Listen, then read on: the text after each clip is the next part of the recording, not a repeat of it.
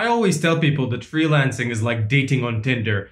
Clients are looking for someone and they're gonna probably swipe you away. They will judge you by your cover and you need to impress in a few seconds. I've spent a couple of years on Upwork and went from $0 to more than $100,000. The first job that I had was $30 and the last one that I had was around $6,000. If you want to ace it on Upwork and become a good freelancer, I'll be speaking about 3 things in this video. The boring basics, things you probably don't know, and things you definitely don't know. The process of working on Upwork is a lot different than when I applied to a couple of years ago. Hi, I'm Elanani. I want to apply to your website as a business consultant. Oh, you would? It would be our absolute pleasure to have you on board. Welcome. Hello, I'm Elanani and I would like to apply to Upwork as a graphic designer. Come on, we have a million of those. Go away. Go away. The boring basics. So you need to create a profile, and a very good one.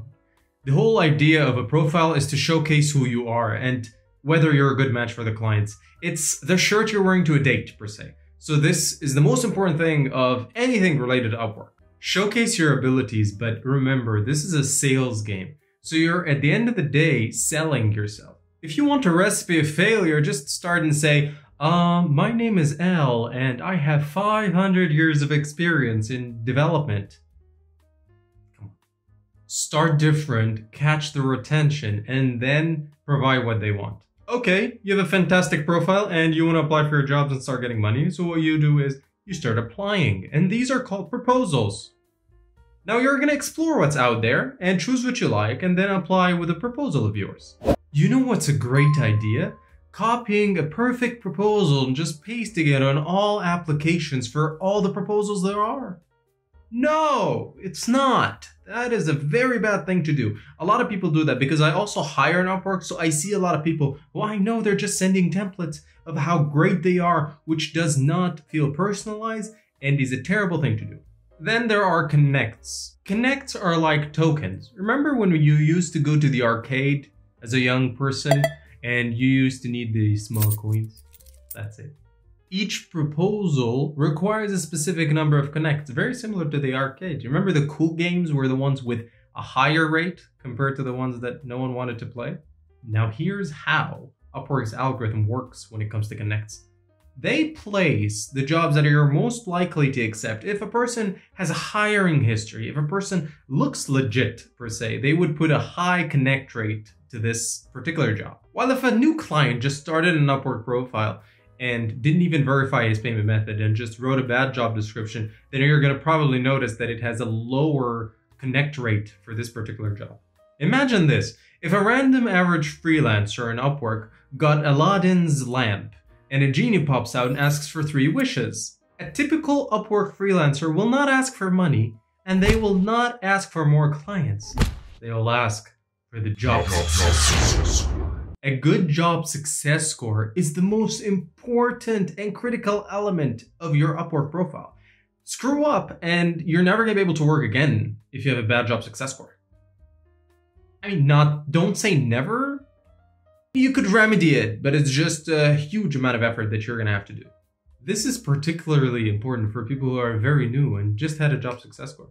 Imagine how it works is it calculates, there is an equation, you can find it on their website. It just calculates the jobs you did right and the jobs you did wrong and then puts you a percentage out of 100.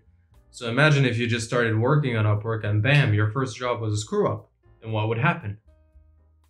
Then what clients usually look at after that is how much you earned to know how your performance is on Upwork, because if you earned $100,000 compared to someone who didn't earn anything, it would be very likely that you would get hired.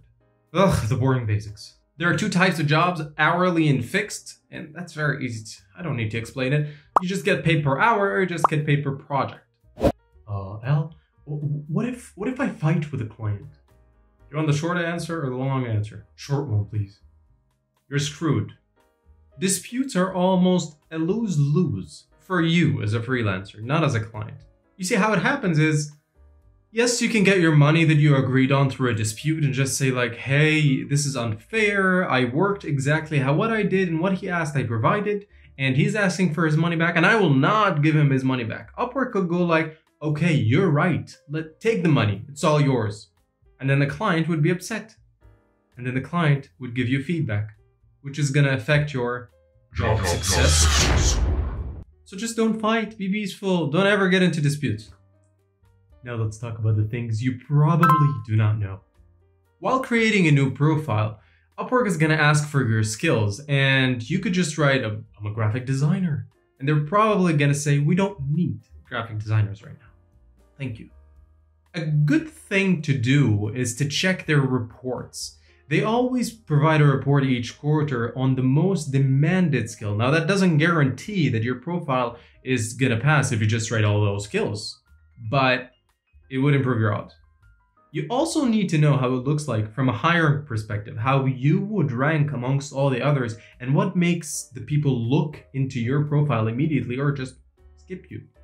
I've been contacted by a lot of people due to my experience in Upwork that wanted to start a new Upwork profile, and whilst they were creating their profile, they asked me, does this picture look okay? And it was them on a white background with a tux. It's called the CV picture. In Upwork, it's called the CU picture, since you're never going to get any job with that picture. When clients are looking for new freelancers to work with them, they will look at the image. That's the first thing they will look at. And an image with a person with good color psychology, with a good background, happy, instead of just, with a suit and all serious, is probably going to lead them to hire that person. What I did was I got a professional photographer to take a good picture of me so that I wouldn't have to worry about a good profile picture that would lure them in. Now, once they're in my profile, they might look at something that a lot of people don't exert good time in, which is your video. You'll see that I also invested in a good photographer to do such a video of me because at the end of the day, they need to see how I speak. They need to feel comfortable working with me. And that's the only thing they would want to do at the end of the day. They want to feel comfortable to work with you as a freelancer. If you scroll down to your profile, you're going to find that there are portfolio elements that clients are probably going to look into. Again, remember that they are in the process of choosing from the many people that they have in open tabs. So your portfolio should immediately grasp their attention. And that's why that thumbnail is very important. Consider purchasing a mock-up or something that would make it stand out in front of all the others. Congratulations, you're now hired. What should you do in terms of guaranteeing that clients would not screw you over? Now, I had a huge catastrophe with Upwork, and I'll speak about this in another video. I have an article of it, but that's not what we're talking about.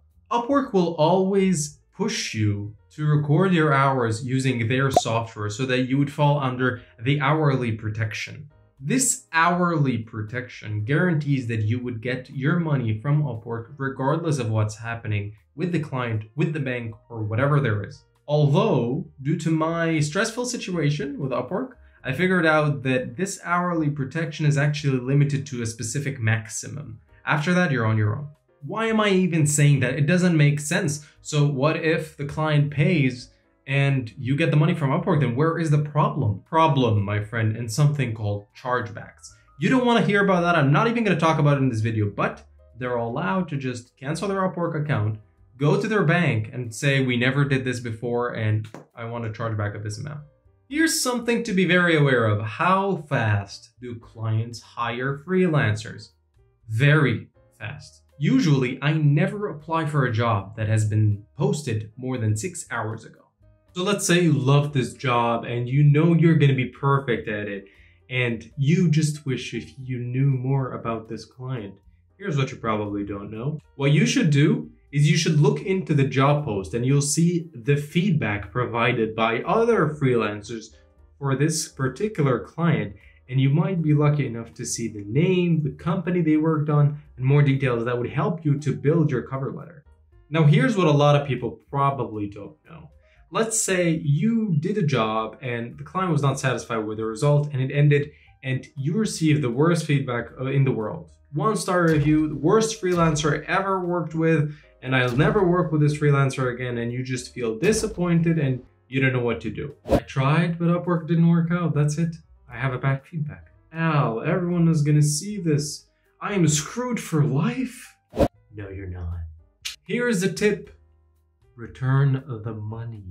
If you provide this client with a full refund, he or she are not allowed to give you feedback because they haven't paid for it. However, this doesn't change the fact that it will affect your job success. Additionally, there's a feature that was launched maybe 1 or 2 years ago called Project Catalog. I highly advise you to do it.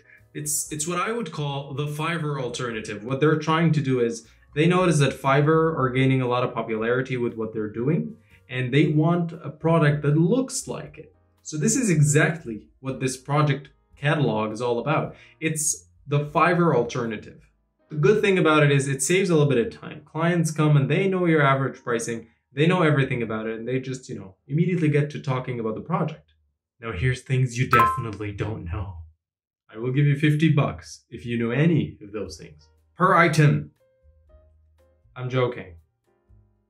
Or am I? I am joking. The Upwork Job Notifier. I told you that clients want to hire and they want to hire quickly. So you need to know when this client is out there writing, I want a graphic designer who would do this in 24 hours, enter. The moment this client presses enter, you need to see it. And how you would do it is with a small plugin. I've used that one. You can use something else. It's solely up to you. Thank you for the developer who created it in the first place. It helped me for over 2 years. This is also one of my favorites. So let's say you do a great job for a client and you get a 5-star rating, but that client was not in a writing mood. So they didn't write, oh, you're the best. They just gave you a 5-star rating and closed the contract. Are you happy? You should be. Woohoo. No. According to one of the customer support agents that I talked to, if a client just gives you a 5-star without writing a lot about you, then this will affect your job success score negatively rather than positively. It doesn't make sense. Okay, Al, I will start and I would put my rates as low so that people would start hiring me and I would increase my job success score in time. Is that smart? Not necessarily, no. You see, clients are looking for a specific service and a lot of clients are looking for a high quality service. And if they want a good blog post, for example, and you're offering it at $5, chances are they know your quality is not that good, hence they would not hire you. But you have better odds of explaining yourself if you have a good fair budget that showcases your quality. And at the end of the day, it's all about the previous works you've done and your contact with the client. I've written an article before about how to write the killer cover letter, what is right to do and what is wrong to do. I remember a while back when I started working on Upwork, I was a foolish kid, and what I did was I just wrote one cover letter that is so good and just sent it to 1 million jobs. 30 to be specific. A few hours later, Upwork sends me an email telling me they don't want me anymore, that you should go away and we never need your services again, ever. After all these years, my best cover letter, Amal Anani. I've checked your company's Space Y. Here's more information about what I do on my website. Thanks.